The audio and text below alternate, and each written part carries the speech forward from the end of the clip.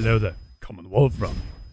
The champions, the elite of the 4 allied tribes of the Kingdom of Hyrule, the would-be victors who instead of receiving a triumph fell in battle despite their special power, all due to the calamity and the blights, and the only thing left of them are spirits. So today we'll go over them, their still alive descendants, and more likely historic ancestors in this long-awaited theory. So be sure to leave a like and subscribe, as we are less than 2,000 away from 300,000 subscribers, and with it our Switch OLED plus game giveaway.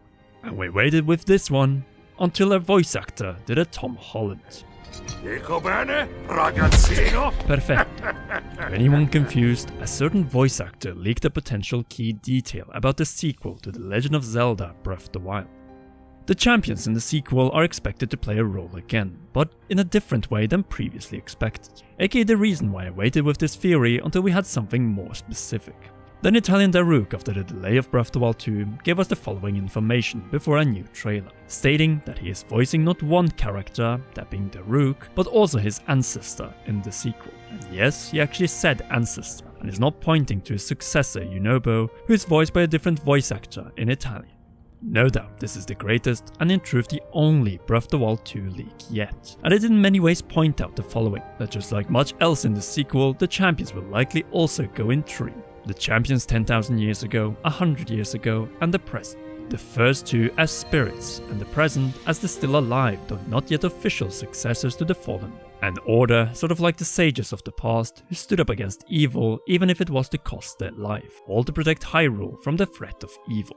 Then what can be said about the 2 new branches of champions? Well, that one of them will likely be found in the heavens, the spiritual realm. The spirits of King Rome, Princess Mipha, Daruk, Revali, and Gerudo Chief Urbosa only lingered around on the surface until Calamity Ganon and Dark Beast Ganon had been destroyed. From here, they went up to the invisible realm up in the sky. The job was done, and now they could join their ancestors in heaven.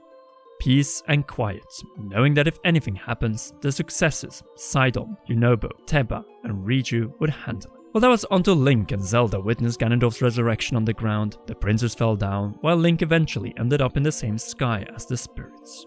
Though not getting there fully as a spirit, what is likely to follow is probably a rather odd reunion and realization of the champion spirits that with Ganondorf's takeover of the surface, all forces are needed to defeat him, both on the surface and from the heavens, a combined effort of the deceased and new generation of champions. In this case, it wouldn't surprise me if the deceased champions 100 years ago might ask Link to reach the deceased champions from 10,000 years ago and ask for their aid and weaponry to aid Link and the descendants on the surface. 10,000 years is a long time, and naturally these champions don't know the hero of the wild, as they only knew their own champion who wielded the Master Sword in their victorious battle against the Calamity. As we all remember in Breath of the Wild, reaching the divine beasts and the trapped champion spirits within them was a set of trials in itself. Thus there's no reason to assume that the ancestors from 10,000 years ago will be any easier to reach, since they might be located in 4 corners of the new sky. In our previous Zelda Theory, we proposed that there might be 3 sky dungeons / temples tied to the 3 golden goddesses. But what if these are instead the 3 final ones that have to be unlocked by first gaining the trust of the 4 ancient champions? Think a role reversal of the traditional Zelda dungeon structure. Let's remember, until Breath of the Wild, all 3D Zelda games minus Majora's Mask had 3 opening dungeons, following by pulling the Master Sword. This time, it might be opposite 4 dungeons of the ancient champions, perhaps to fix the Master Sword, and then have additional temples to further enhance it, perhaps by the golden goddesses, much like the Flame of Furore, Nehru, and Din shaped the Master Sword and Skyward Sword. Now that would bring things full circle. Either that, or we are in for another round of time travel in the Legend of Zelda series, a staple since Ocarina of Time in 1998. After all, series producer Eiji Aonuma stated in the delay announcement that, however, the expanded world goes beyond just the sky, so there could be something to it. And on top of all the possible dungeons we have outlined for now, there could also be dungeons on the surface, and obviously Hyrule / Ganondorf's castle, and that would give us at least 8 dungeons in the sequel. Quite the upgrade from Breath of the Wild's 4 divine beasts and Hyrule Castle. Along the path, much like in Breath of the Wild, we could see memories of the last triumphant champions who grew old before passing away. A story that we only know the outcome of, but not the build-up to or aftermath. And this one could be structured much like in the case of the champions 100 years ago, after being told about their defeat by King Rome, a basis that has to be expanded from memories after Link's memory loss in the Shrine of Resurrection. Hence they also need to be voiced, and clearly we already know that they will be voiced thanks to Daruk here, as he stated that he is voicing both Daruk and the Ancestor champion in the sequel. With the matter of voice acting covered thanks to Daruk, let's also not forget that the pilots of the Divine Beasts were the elite of their tribes at the time, and they will be skeptical of Link until perhaps the hand signals to them. It is just that I don't think the hand we see here is the same as the Link from the battle 10,000 years ago, since they didn't know about Ganondorf, as they became champions much like the champions 100 years ago to defeat Calamity Ganon. Hence, the hand might not be of help right here, since even if this is a past Link, it is more likely the spiritual ancestor of the Link found on the tapestry.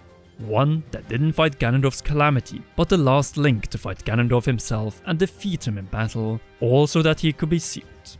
Anyway, that covers the ancestors, since this sequel with a far greater threat might require a united front from both heaven and earth. The champion spirits from 10,000 years ago with their powers or weapons from 100 years ago who might or might not return back to the Divine Beasts again if they are still usable, and on top of that, we know that Link was gifted their powers, which Link might also have lost after they went back to the heavens. You know, those who are still alive on the surface, and Link will gain replacement powers in the sky, just like the symbols on the hand replaces the runes of the Sheikah Slate in the sequel. I'm only saying it is possible, which brings us back down to Zora Prince Sidon, Goron Yunobo, Rito Teba, and Gerudo Chief Riju. All are now threatened by Ganondorf's return to power and need to be prepared to succeed the champion spirits they heard about, saw with their own eyes, or shared their youth with.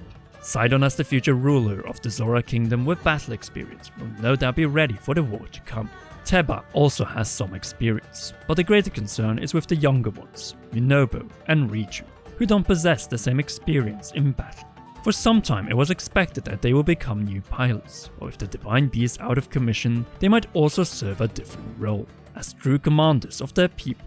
You may have noticed it, but outside of Gerudo Chief Riju, the three other champion tribes are ruled by elderly figures: Zora King Dorephan, Goron Boss Bludo, and Rito Elder Chieftain Canelli. All of them can be said to be past their prime, and a theme of the sequel might thus be succession, with Sidon, Yunobo, Teba, and Riju commanding their forces into battle. And here we reach the final point of this video, where I need to ask those who haven't beaten Hyrule Warriors Age of Calamity and don't want to be spoiled to click away. And the reason is the implication of the inter-timeline branch travel found in that game. All of the descendants / successors of the champions saved the champions in a different timeline than their own, and also gained all the battle experience they needed before the sequel by piloting the Divine Beasts together with the ancestors, and then fighting Asta, Harbinger Ganon, and Calamity Ganon in Hyrule Castle. Then again, a simple memory wipe of these battles might solve this most controversial point of Age of Calamity, do not have any impact on the sequel. But if this one doesn't exist, and indeed Sidon, Yunobo, Teba, and Riju remember their involvements in the Victory timeline, then this changes everything, making them more than suitable Divine Beast pilots if they still work, and capable commanders of the Zora, Goron, Rito, and Gerudo forces. At the end of Age of Calamity's main quest, they were sent back to a time before, or perhaps even during, the sequel itself. So the possibility is still there, and with the slip of the Italian voice actor of Daruk, it seems that the champions will have a role, if not even a key role to play in the sequel. Unless the successors also came from a different Age of Calamity timeline that isn't the one from Breath of the Wild. But that is a Hyrule Warriors problem. Either way, we could witness the following from the champions: uniting together and having 3 generations of champions storming Hyrule Field and Castle in the build-up to Link's destined battles against Ganondorf, with or without Princess Zelda. Then again, it would be weird if Princess Zelda wasn't commanding this ground attack. And that is the exciting part about this sequel, the potential, including the champions. It is so immense in all the 3 layers that this game will take place in, and with the inclusion of the sky, can include so many returning and brand new characters from multiple different time periods, all eventually united against Ganondorf and his far stronger and combined army. And that is all we have for now regarding the new Ancestor Spirit Champions from 10,000 years ago, the returning Spirit Champions from 100 years ago, and the successors of them all on the surface of Hyrule. With that being said, we would love to hear your opinion regarding the new and returning champions in the sequel, so share them in the comment section down below. If you haven't already, then be sure to smash that like and subscribe buttons, since we are less than 2,000 away from 300,000, and with it our Switch OLED plus game giveaway. So let's get there before my 30th birthday on June 13th. A big thanks goes to all of you who watched until the end, and to our patreon.com/commonrealm patrons, and in particular, role producer Charles. You rock, and please enjoy one or both of these two awesome videos.